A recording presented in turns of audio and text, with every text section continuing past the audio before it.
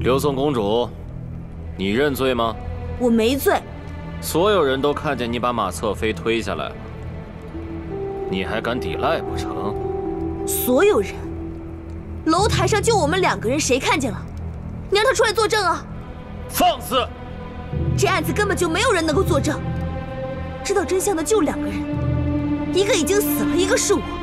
你让谁来作证？我问你，上来就让我认罪，你不觉得太可笑了吗？廷尉没有教你怎么审案子吗？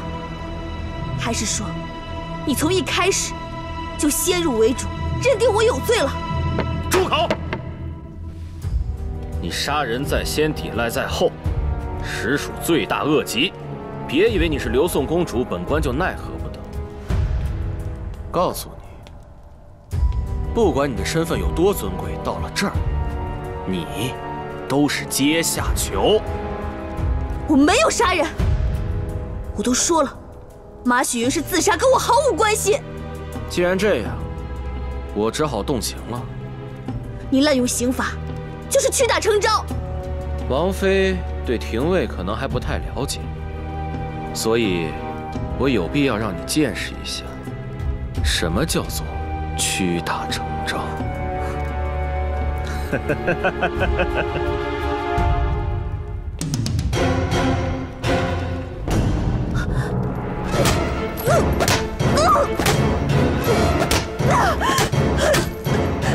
我没死，我没有杀人。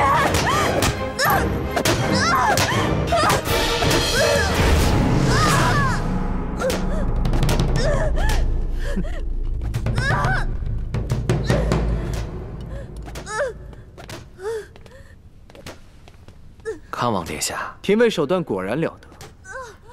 殿下谬赞了，这不管什么样的硬骨头，到了这儿，他都得乖乖认罪。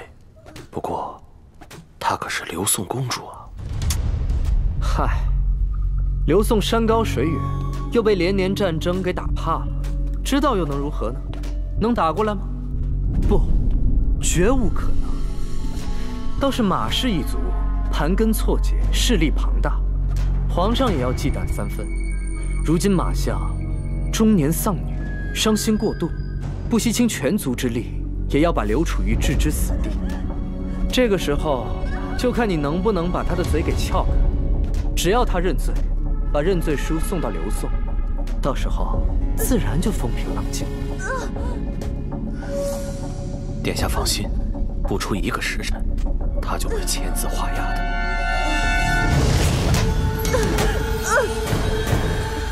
你认罪吗？我不认。哼，带过来。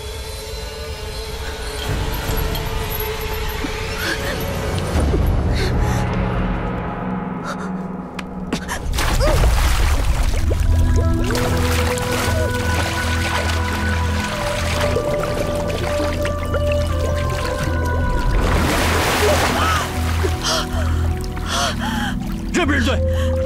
不认。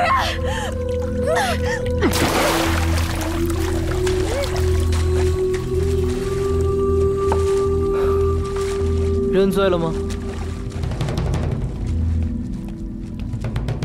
殿下恕罪，都是那些酒囊饭袋没用，下官亲自去审。撬开蚌壳需要巧劲儿，不需要蛮力。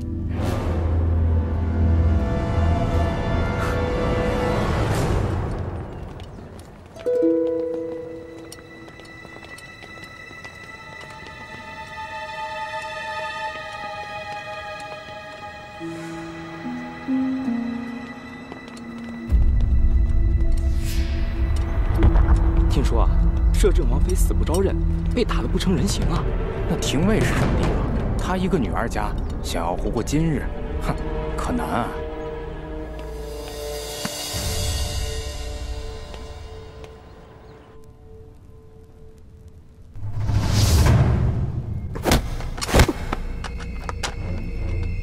如今都是阶下囚了，你还有什么了不起？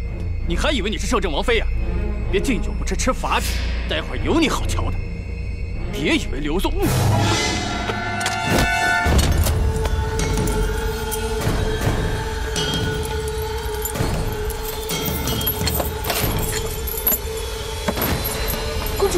快起来，我来接你回家了，公主。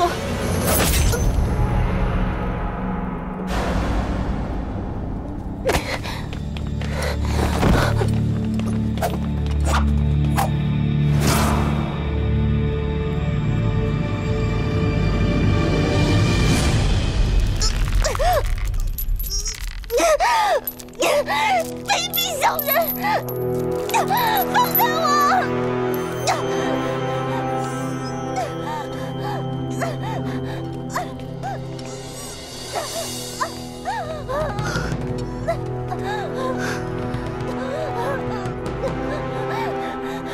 各种办法你都试过了，你还想怎么样？王妃性情刚烈，实在出人意料。我告诉你，别白费心思了，我没杀人，就绝不认罪。是吗？这句话还是等见了人再说吧。放开我！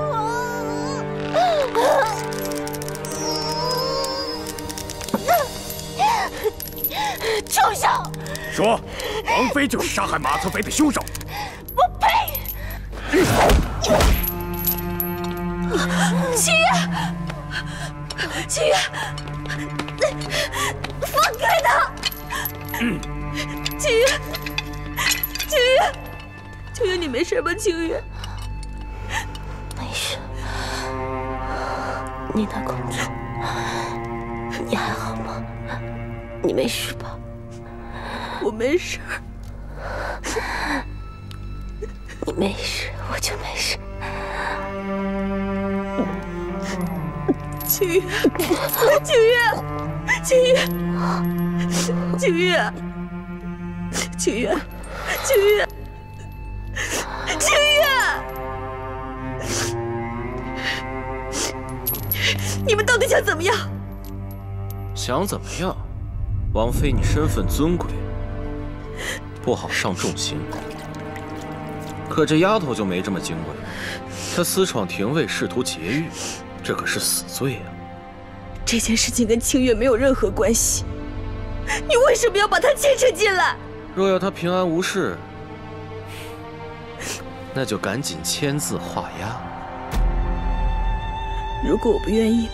那就不好意思了，我就得送这位女郎去黄泉了。动手！住手！